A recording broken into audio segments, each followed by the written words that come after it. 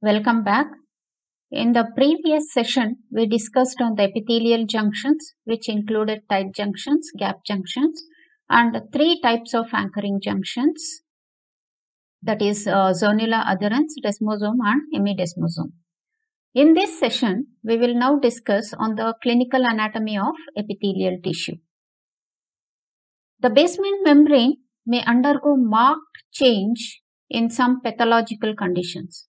The basement membrane thickens in the small blood vessels in the individuals with diabetes and in individuals with glomerulonephritis. The basement membrane thickens in the glomerular capillaries of the kidney in individuals with glomerulonephritis. Some epithelial cells in the body are prone to abnormal or excessive erratic growth which cannot be controlled and can progress to a precancerous growth called neoplasia. Neoplasia means new growth or tumor. This can spread into other parts of the body. It starts in one part of the body and will not stop at that place. It spreads onto other parts of the body if not treated at the earliest. Two types of tumors can be observed: benign, which is non-cancerous, and malignant, which is cancerous.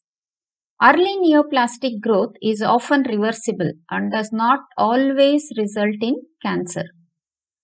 Normally, cells communicate to the neighboring cells to maintain the homeostasis and balance between cell division and cell death. In cancer, the balance is disrupted and the cell starts growing without any control. There are genes which control cell division, apoptosis, and rate of proliferation. Disruption in this pathway due to genetic mutation will lead to uncontrolled proliferation of cells. So what happens is, due to genetic mutations, many regulators that function in normal cell division, apoptosis, and also that control the rate of proliferation start acting abnormally. The abnormal function of regulators helps in the expression of many other genes which cause uncontrolled proliferation of cells. Now, what are the causes for the genetic mutations?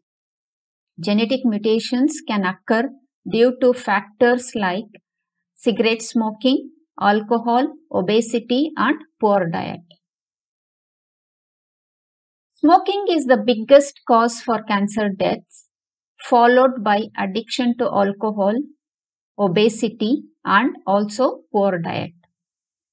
Now, let us understand what is how poor diet in the sense is not the number of times or the amount you eat. It is the proper diet with proper nutritional value. Okay. So, what you need to understand here is it is not how much you eat, okay, and it is not the number of times you eat, whether you reduce your number of times or increase your number of times. It is the proper diet with proper nutritional value which you have to count on. So, what should the diet include? The diet should include more of fresh fruits and vegetables and not too much of carbohydrates like rice, chapati, and junk food which is processed and kept for long months. Okay. So, please take care of your diet properly. Cancers originating from epithelial cells are called carcinomas, or in other words, carcinoma can be defined as malignant neoplasm originating in the epithelium. It can originate in the epithelium lining internal hollow organ or covering external surface of the body, that is skin. Okay. They account for 80 to 90% of all cancer cases two types of epithelial cancers are observed. Squamous cell carcinoma, where cancers arise from the squamous epithelium. This type of cancer is usually found in skin. The second type of cancer is arising from glandular epithelium, which are of two types, adenomas and adenocarcinomas. They are called as adenomas when it is benign in nature and adenocarcinomas when it becomes malignant in nature. They often spread easily through soft tissues. Adenocarcinomas occurs usually in breast, lungs, colon, prostate and bladder. Under certain abnormal conditions, one type of epithelial tissue may undergo transformation into another type. Okay. Now, reversible replacement of one adult cell type with another cell type is called metaplasia. It occurs due to chronic irritation. This transformation is not malignant, but if the irritation of metaplastic epithelium continues, it may become malignant. For example, cigarette smoking causes metaplasia in respiratory tract. The pseudostratified ciliated columnar epithelium is replaced by the stratified squamous epithelium. If the irritation persists, it may turn into malignant. In individuals with chronic vitamin A deficiency, transitional epithelium in urinary bladder is gradually replaced by stratified squamous epithelium. Celiac disease or gluten sensitive enteropathy or SPRU is a disorder of the small intestine in which one of the first pathologic changes is loss of the microvilli of the absorptive cells. This is caused by an immune reaction against the wheat protein called as gluten. Okay.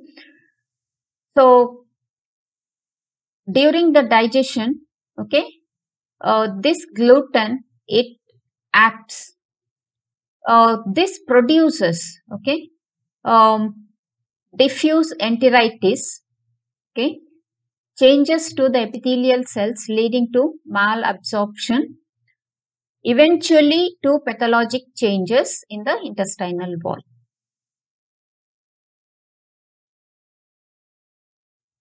The malabsorption problems and structural changes are reversible when gluten is removed from the diet. Okay, so this is important observation which has to be made. So, most of the diseases, okay, most of the diseases are reversible if we change our lifestyle. Okay, several genetic mutations like Carter-Jenner syndrome or immotile cilia syndrome, okay, have been described in the proteins of the cilia and flagella. They are responsible for the immotile cilia syndrome, whose symptoms are chronic respiratory infections caused by the lack of cleansing action of cilia in the respiratory tract, and immotile spermatozoa causing male infertility. Okay. So, you can see the immotile spermatozoa, it causes male infertility. Now, going to the next clinical application, okay, chronic bronchitis. It is common among habitual smokers. Okay, this increases greatly the number of goblet cells in the lining of airways in the lungs. This leads to excessive mucus production in areas where there are too few ciliated cells for its rapid removal and contributes to the obstruction of the airways. The pseudostratified ciliated columnar epithelium lining the bronchi of smokers can also be transformed into stratified squamous epithelium by metaplasia. Okay, so another clinical application, acne. Okay, in the skin, the holocrine sebaceous glands are the primary structure involved in the common form of acne or acne vulgaris. Surge of the steroid hormone testosterone that occurs in both genders at puberty triggers the excessive holocrine secretion of sebum and keratin, which frequently leads to blocked ducts within the gland.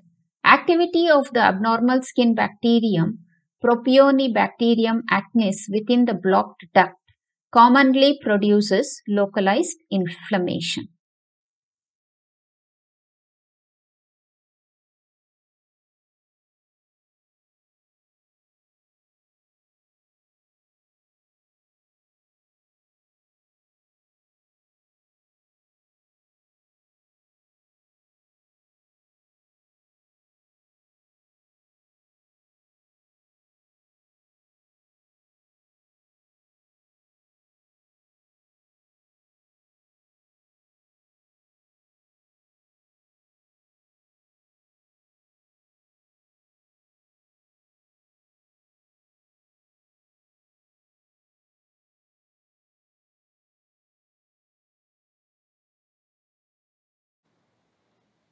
Join my Facebook community, link in the description.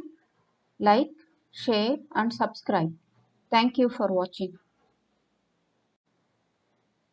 Join my Facebook community, link in the description. Like, share and subscribe. Thank you for watching.